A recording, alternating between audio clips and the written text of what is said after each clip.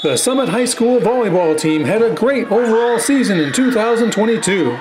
The Skyhawks achieved their 4th straight league championship and advanced to the playoffs. League champ, I'm so excited that we get to win again, especially being most of our senior years, since we have 11 seniors on varsity.